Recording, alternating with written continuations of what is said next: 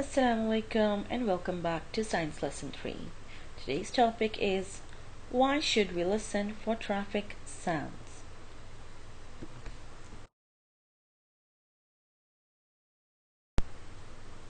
By the end of this video, you will be able to learn that we use our hearing to sense danger and as well as pleasant sounds.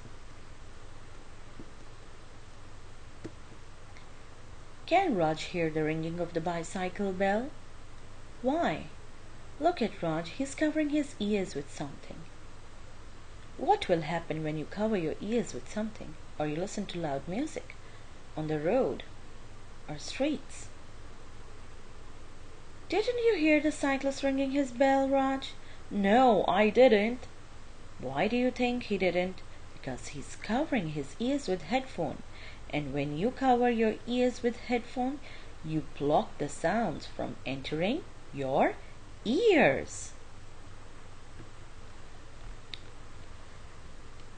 In this slide, you can see these guys are covering their ears with earmuff to avoid the loud sound entering their ears and to protect their sense of hearing from damaging.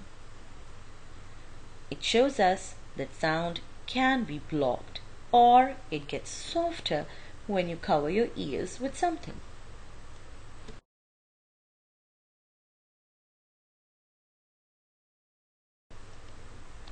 Here is a fun activity. You can listen to music, put on earmuffs. Can you still hear the sound?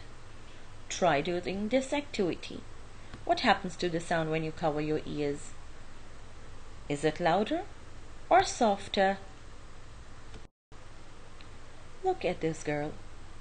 She's standing next to the road and waiting for the cars to stop.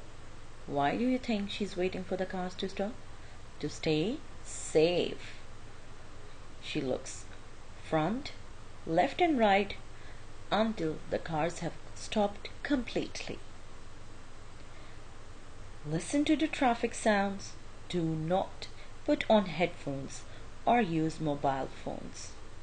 Think what will happen if you don't follow the safety rules. What can happen? Think about it.